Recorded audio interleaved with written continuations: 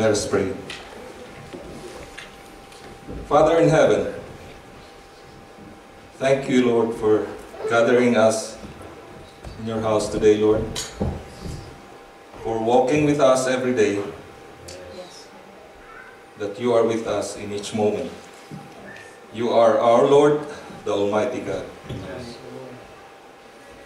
Fill us, Lord, with the Holy Spirit, and let us be a one Spirit-filled church today, Lord.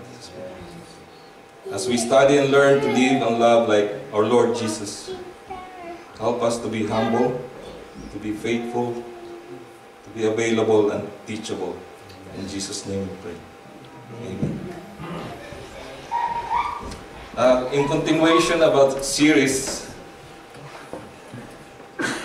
started by our beloved Pastor Jerry, learning to live and love like Jesus by following Him. And the title of my message is How Jesus Dealt with Temptation. So, the text was read by my beloved wife earlier.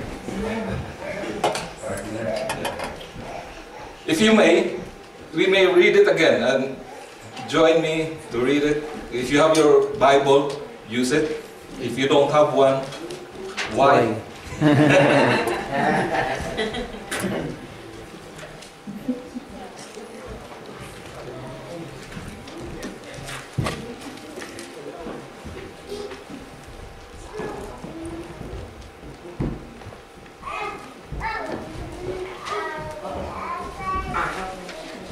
In the English Standard Version, in my phone. So hard to read by that.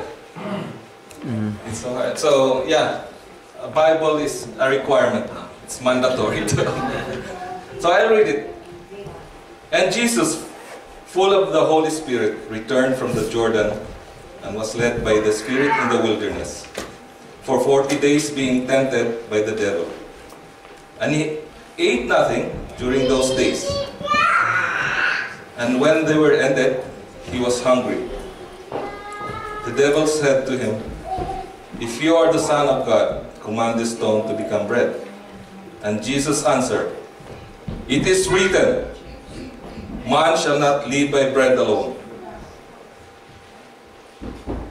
And the devil took him up and showed him all the kingdoms of the world in a moment of time, and said to him, "To you I will give all this authority and their glory, for it has been delivered to me, and I give it to whom I will. If you then will worship me, it will all be yours."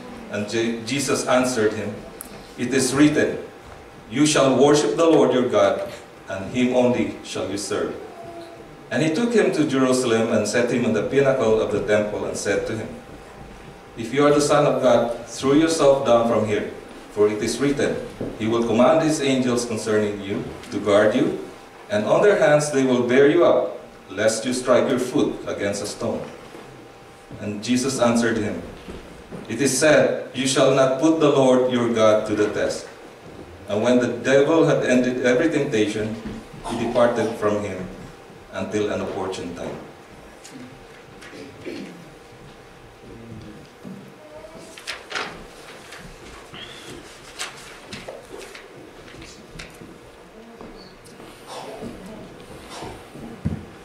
The title of the message today could be The Temptation of Jesus, or How to Effectively Resist Temptation, or The Right Way to Resist Temptation. But for me, it will be the lessons to be learned on how Jesus dealt with temptation.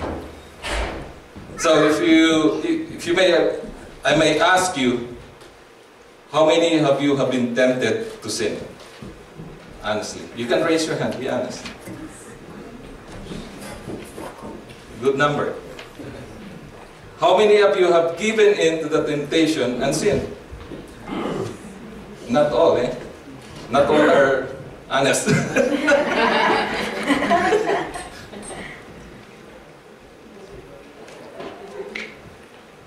Well, the truth is, we all have sinned.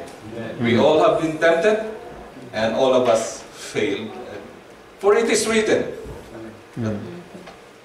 Everyone falls short to the glory of God. All have sinned.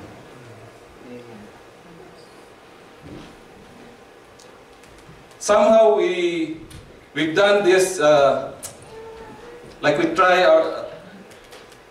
for ourselves, try to resist this ineffectively. And now we ask, what's the right way? So if we go back to the scriptures, chronologically we know the birth of Jesus in Bethlehem. The childhood of Jesus, not much was said in the Bible, and so when he was born in Bethlehem, and then the next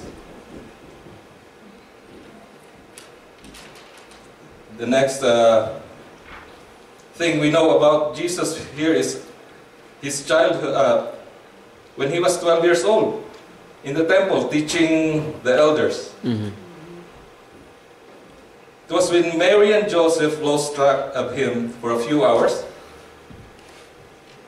and Jesus reminded them that he's doing his Father's business. Mm-hmm. It was the time when Jesus was preparing for his public ministry. First, he comes to the Jordan River, was baptized by his cousin John, and he was baptized. The Holy Spirit comes upon him in the form of a dove, and the Father speaks audibly, "This is my beloved Son, in whom I am well pleased." Yeah. So if you think about it, after the dove came the devil. When he was baptized, he was blessed. After the blessing came the temptation. So why was Jesus tempted? We all know that Jesus was God. And because he was God, he cannot be tempted with evil. And the reason is for us to know that we have a God who knows what's like to be tempted. Mm-hmm. In Hebrews 4:15, if Daryl can type it, book of Hebrews chapter 4 verse 15.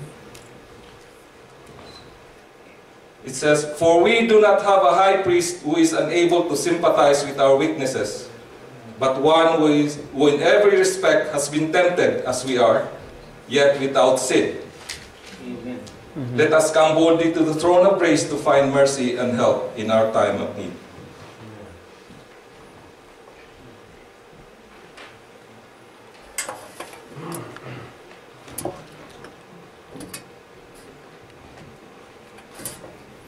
The central idea of my message tonight is, when Jesus was tempted, he did not use his supernatural powers, but he faced it as a man. For us Christians to resist temptations effectively, we must study and learn our Lord Jesus Christ's example.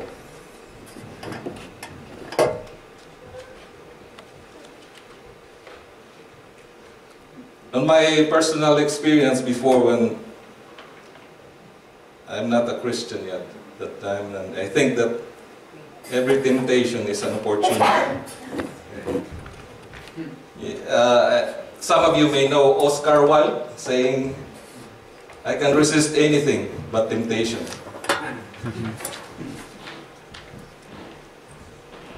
Before something is appealing, I'll just do it. Of course, I'll reap the consequences of doing such things. Those things made me a miserable person. Until that time that I heard the gospel that gave meaning and gave purpose to my life. And you know the purpose? To serve our Lord and Savior Jesus Christ.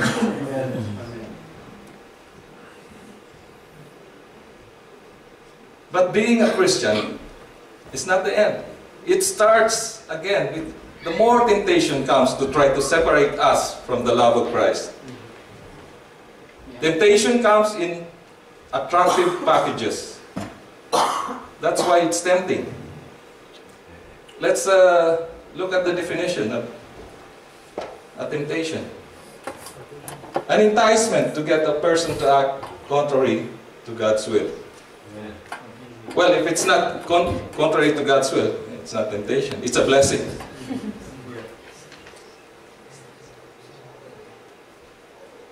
So, how do we overcome it? Oh, one more definition. There's no temptation without a tempter. So, the tempter, an intelligent being that is completely evil and is directly involved in perpetrating evil in the lives of individuals as well as the whole world. If we may flash the book of James chapter 1 verse 12. Darrell, please. James chapter 1 verse 12.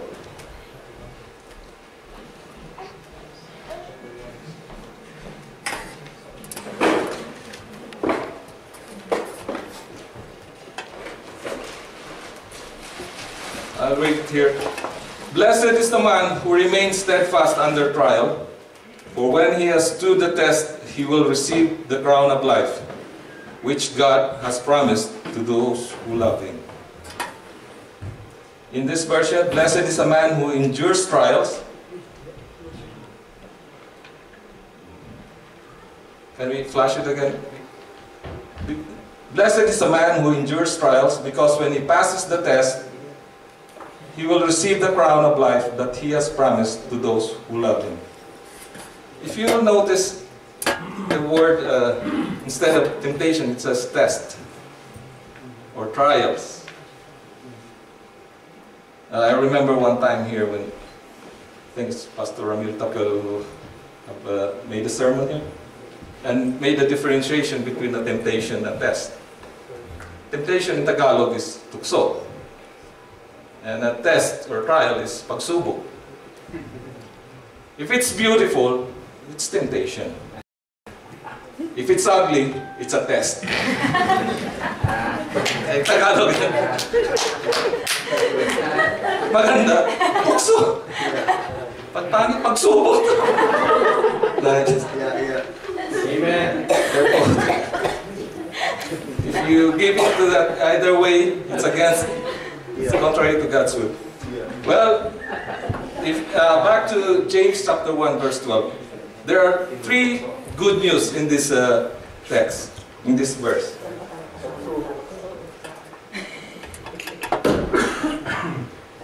Okay, let's meditate in this verse. Number one, the good news is temptation can be endured. Amen. It can be overcome. It can be resisted. Number two, there is a reward to the person who endures it. It says, he will receive the crown of life. And number three, you will be a happy person if you resist temptations full. And it's amen. So, in studying Jesus' example in this scripture, I've come up to 6 questions, and I'll start with number 1.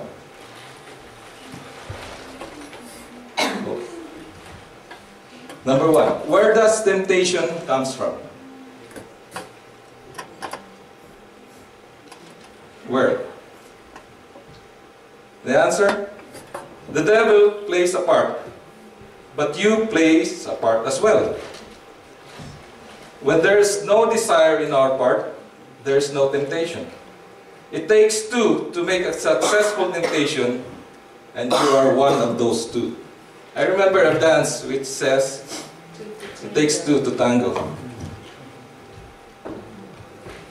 In James chapter 1 verse 14 to 16, it says, but each person is tempted when he is lured and enticed by his own desire.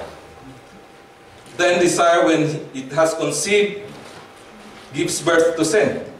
And sin, when it is fully grown, brings forth death.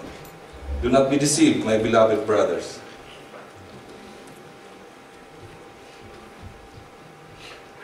And there's a saying too, that opportunity knocks once, but temptation beats on the door every day. And it comes to the young and old, men and women.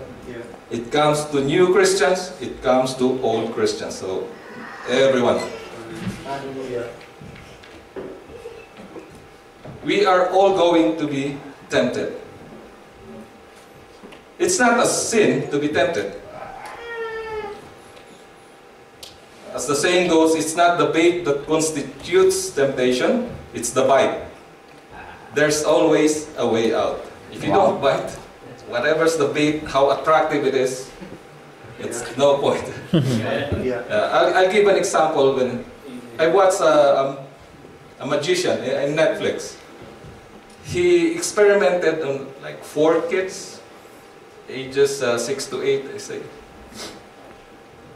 Then everyone knows what's an interrogation room in a police precinct, right? There's a one-way mirror, there's a table, there's a light, and then a child would sit. The magician said, "Here's a marshmallow in the table." Oh, he said, I forgot something, I'm gonna grab, he said he'll do some magic, but he needs something that he forgot. And he said, "Just leave this marshmallow on the table, do not touch it, do not eat it, just leave it alone." So he goes back to that one-way mirror and observed the child. 5 minutes has passed, the child is already sweating. He wants to touch it. Oh, touching. 10 minutes, he took a bite. And then 15 minutes passed, he ate. Like the 4 kids did the same thing. Then he asked each one, one lied, he said, "I didn't eat it, someone did it." One admitted, but he said, "I only took a bite, but I couldn't control it." The third cried. He said, "I couldn't resist it." The only fourth one was, the other one was smiling, and he said, "Can you give me more?"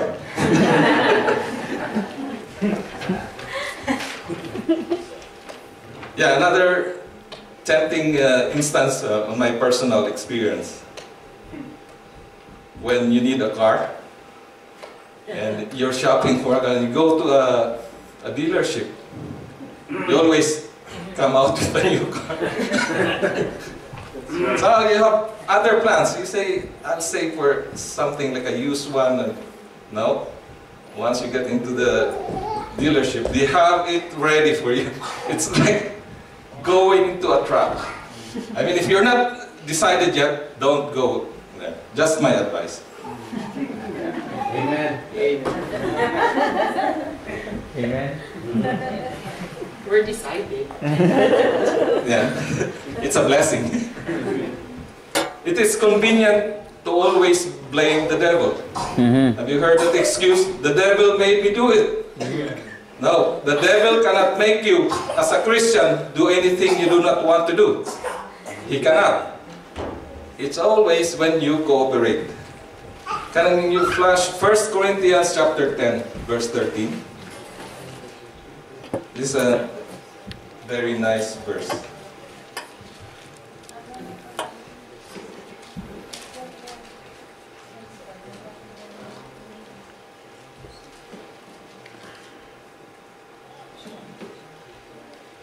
It's worth waiting.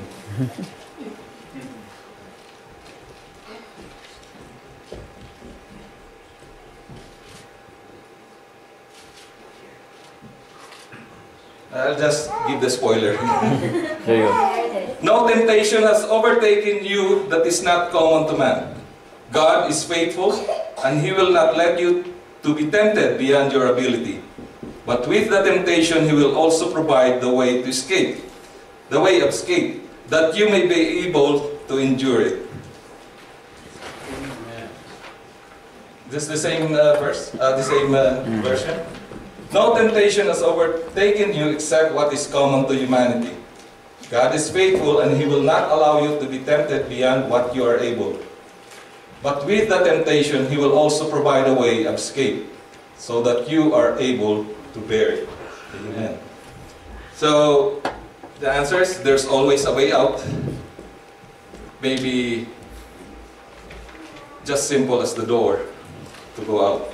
Or there's always an exit sign. Now the second question.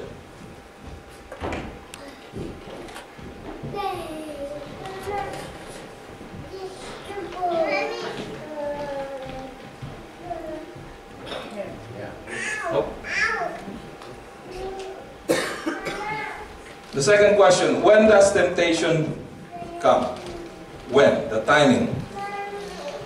As we have studied in the scripture, after the blessing, after the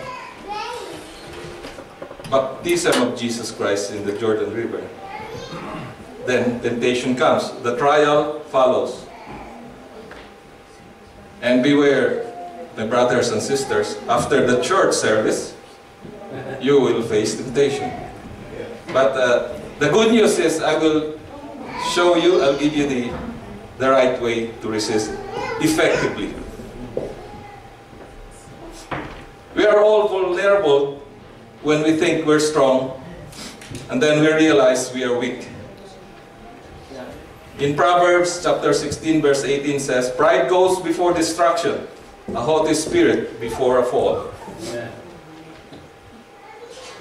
If you remember from the Bible that Peter's arrogance is started in the upper room, saying he will not deny Jesus. Of course, he denied Jesus 3 times.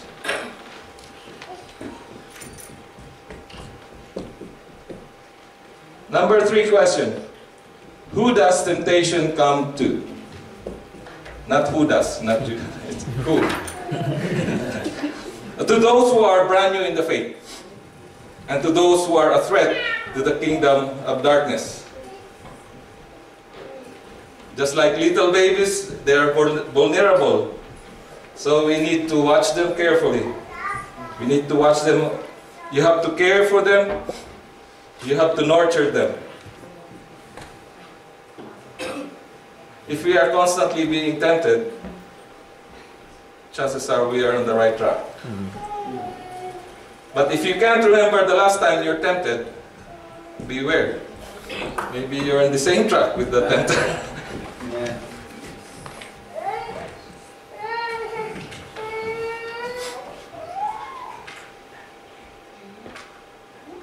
And number 4, how does temptation usually come? How?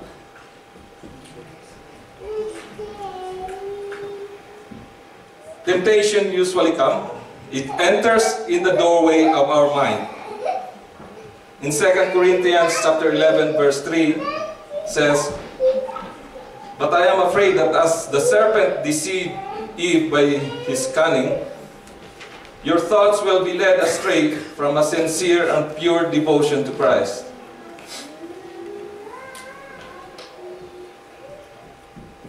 So when those flaming arrows of ungodly thoughts come towards us, we must keep our guards up.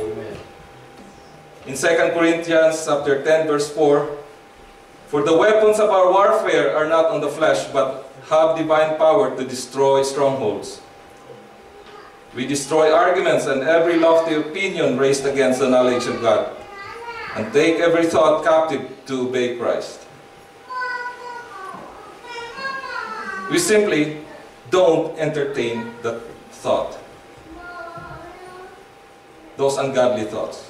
It's John Dryden says, better to shun the bait than to struggle in the hook. Well, but it's a common problem to all of us that we love to go shopping. Like I don't know, it's man and wife love to go shopping, especially the wife. Oh, they have a new word today. Instead of window shopping, they call it browse. Browsing. It's safe. I just copied this joke. Yeah. The wife, I don't know if you heard this, I watched the YouTube. The wife loves to go shopping. And the husband said, "Don't go shopping, my dear. You end up buying some things which you don't need." "No, I'll just go browsing." Browsing. Of course, he came back with a new dress and, "Why did you buy a new dress which you don't need?" She said, "Honey, when I got into the store, it's so fitting to me, and someone said, it looks good on you. So, why not try it?" So she tried it. There's no harm in trying. And then, you should have resisted it and say, "Get behind me, Satan." I told him, "Get behind me." And he said, "You look at the back good too." So,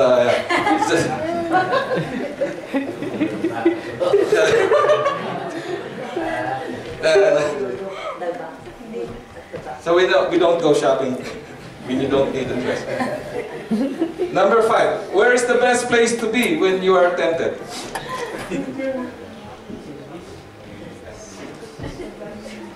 Answer?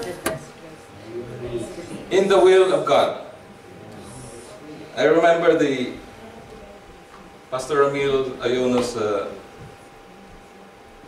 message, Jesus and Prayer. Those whole message, when you pray, you are in the will of God. If we may think about it, where was Jesus when he was tempted? He was led by the Spirit to the wilderness. It's always in the will of God. He was always in the will of God. Jesus is the only person who ever lived that can honestly say, "I always do the things that pleases the Father." Of course, we can't say this. But often we bring temptation upon ourselves. Unnecessarily, we are out of the will of God. In those instances when we hang out with the wrong people, in the wrong place, and we end up doing the wrong thing. And then we ask ourselves and we wonder why. Like if you are an alcoholic, you have a struggle, you struggle with alcohol, don't go to the bar. If you go to the bar, absolutely, you smell that alcohol and you said, "I'll just taste this," and then you'll end up drunk. Yeah. If you have a struggle with lust, don't open those porn sites and said you can control yourself. Absolutely, you will fail and be lured to doing something which is contrary to God's will. Even in the Bible, going back to Peter, he denies Jesus 3 times. During that denial, he was in the wrong place. Because some of the disciples fled. He left and he blended in with the crowd. And that's the wrong people he was with, a wrong place, and he ended up doing the wrong thing. And the best place to be is in the will of God when temptation comes. So the best way to hide is always pray.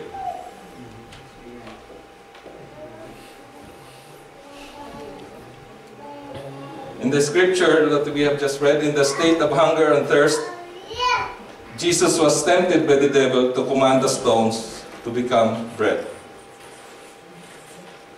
How Jesus dealt with the devil?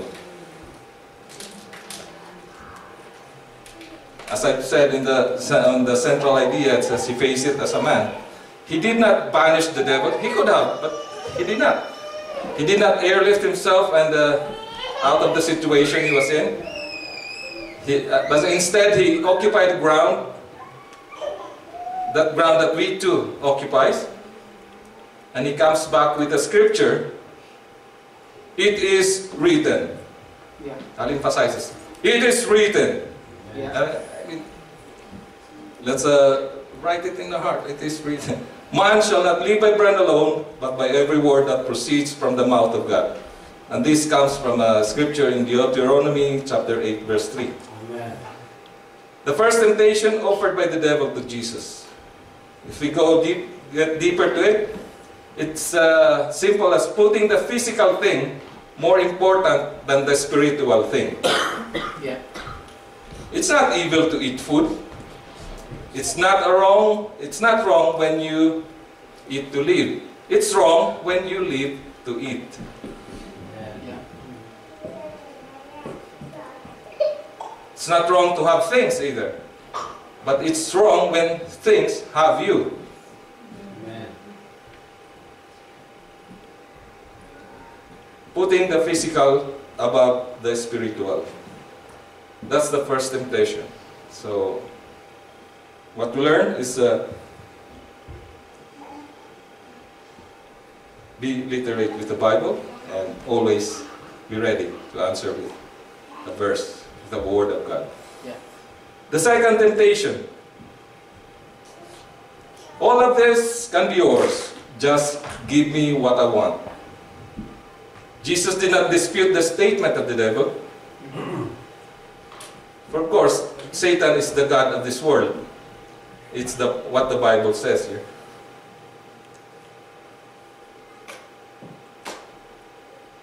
This offer, the second temptation, the devil offered Christ to avoid the cross. I don't know what comes up to Satan's mind. Would he would dare tempt our Lord? And in Deuteronomy 6, verse 13, the scriptures say, "You must worship the Lord your God and serve only Him." From this text, it says, we'll get the message that you serve what you worship.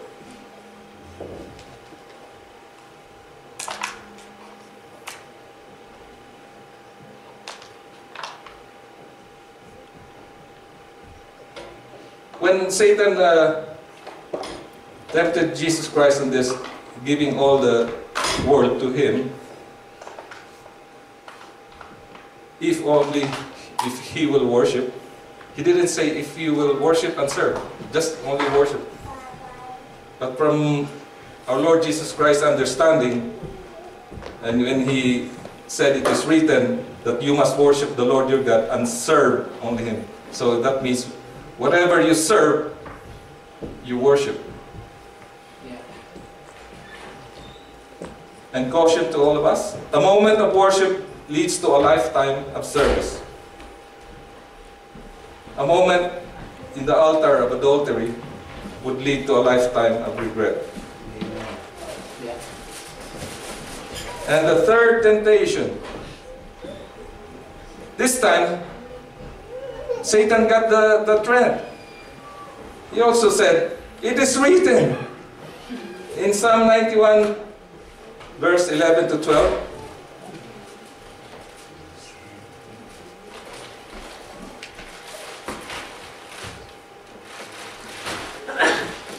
Let's, can you flash it? Psalms 91, verse 11 to 12.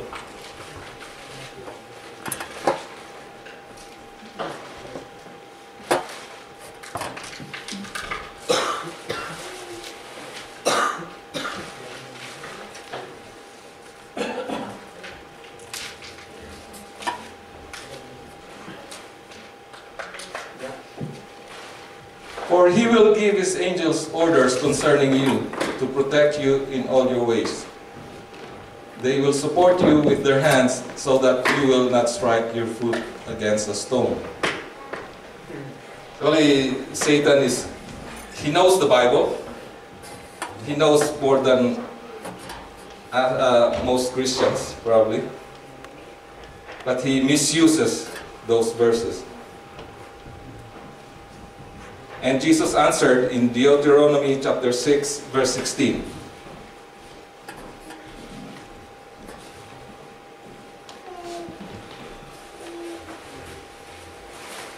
So, it's a warning for us that a biblically illiterate Christian is a vulnerable Christian.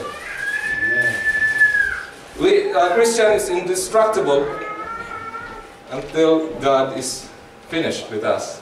And that's the time we go. And then we're done with our testimony. But until that time, we are indestructible, indestructible. In Deuteronomy chapter 6, verse 16 says, "Do not test the Lord your God as you tested him at Massa." You shall not, or another version, you shall not test the Lord your God. You shall not put the Lord our God to the test. It's always that we need to trust in the Lord, not test the Lord. But you know that there's one time that the Lord ordered us to test Him. If you are familiar with Malachi chapter 3 verse 10, it's the only time when God asked to be tested. If we go to Malachi 3:10, you can see that it's the only time that God asked to be tested. And it says, "Bring the full 10% into the storehouse so that there may be food in my house. Test me in this way, says the Lord of hosts. See if I will not open the floodgates of heaven and pour out a blessing for you without measure." Amen. And my last question.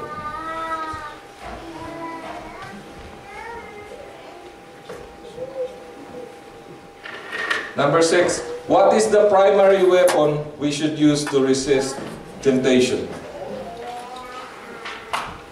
Answer: the Word of God. It is written.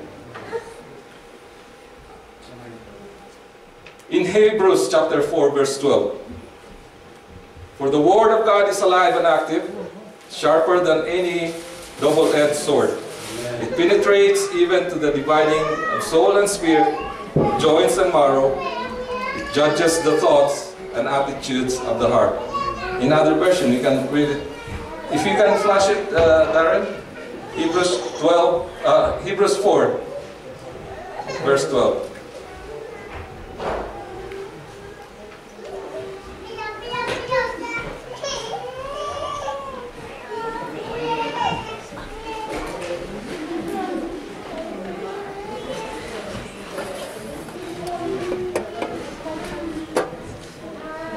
"For the Word of God is living and effective, and sharper than any two-edged sword, penetrating as far as to divide soul, spirit, joints, and marrow.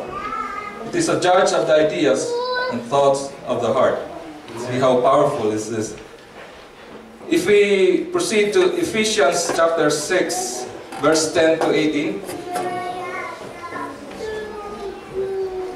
I'll invite everyone to, let's read this one together. Ephesians chapter 6, verse 10 to 18.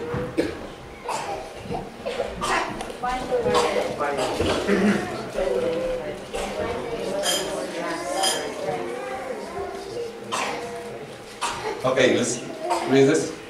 "Finally, be strengthened by the Lord and by His vast strength.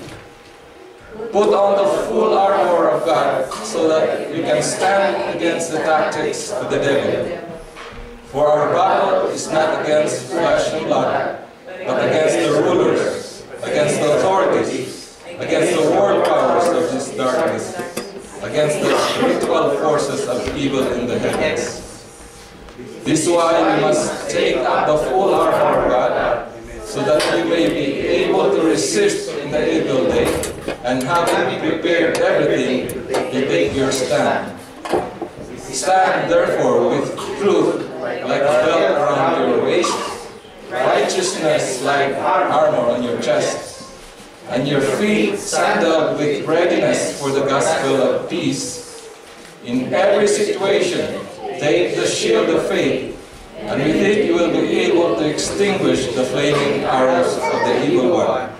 Take the helmet of salvation and the sword of the Spirit, which is God's word." Amen. Isn't it wonderful? So we are fully protected. What I want to emphasize is, if you get the full armor of God, better know how to use it. You have a shield of faith. And aside from the Word of God, all of those other armors are for defense. Have you seen someone hit or attack with a helmet?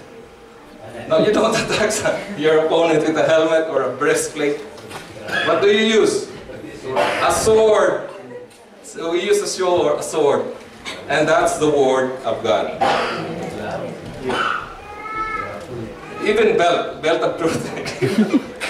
And those coming up to you are flaming arrows of ungodly thoughts. You have to defend it with the shield of faith and attack it with the sword of the Spirit, which is the Word of God. So every time, just like the communion meditation of Pastor Ramil Tapel, the devil always accuses us. The devil would say, "You're a sinner. God won't forgive you." Now, if you know the answer, you say, "It is written in 1 John 1:9. If we confess our sins, He is faithful and just to forgive our sins and to cleanse us from all unrighteousness." So, yeah, the devil would flee from them. Yeah. And then he comes back again, he says, "God condemns you." What will you say? It is written in Romans chapter 8, verse 1. "There is therefore now no condemnation for those who are in Christ Jesus." Amen. Another thing, he will say, "You're not gonna make it. You'll never follow Christ. It is written." John chapter 10, verse 28. "I give them eternal life, and they will never perish, and no one will snatch them out of my hand." And that's a promise that's good as done. And another one, it is written in Philippians chapter 1:6. "And I am sure of this, that He who began a good work in you will bring it to completion at the day of Jesus Christ." Hallelujah. Even in those instances when we feel that the world hated us, we can honestly say, it is written in John chapter 15, verse 18, and Jesus told us, "If the world hates you, know that it has hated me before it hated you." So of all the temptations, of all the tests and trials, there is no greater example of someone who succeeded and never failed. It is our Lord Jesus Christ. Amen.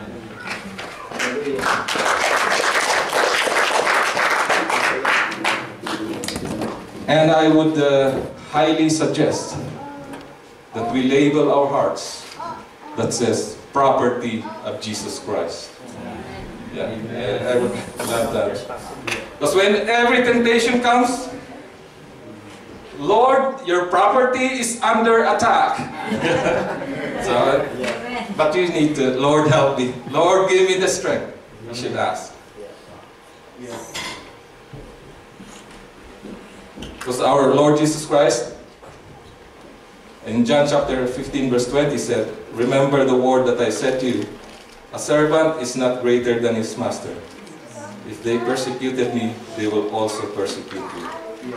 But if they keep my word, they will also keep yours." Another nice promise, another excellent promise of our Lord. And for my conclusion,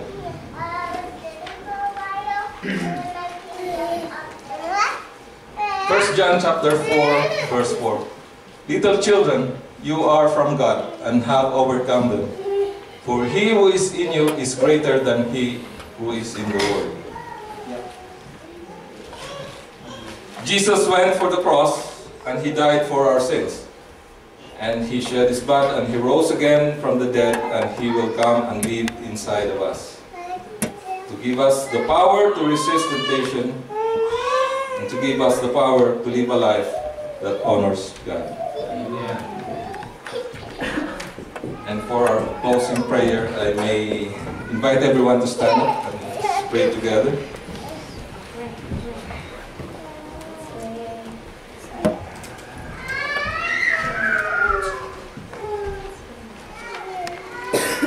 Father, we thank You for loving us. Lord Jesus, thank You for dying for us, rising again from the dead, and now You offer eternal life to those who will believe. Thank You for offering a complete forgiveness of our sins. but that condition that we must believe. We must invite you into our lives, O Lord. We invite you into our lives. Help us, Lord, to do that now. Father, we pray that you give us strength to follow you and learn from you. In Jesus' name we pray. Amen.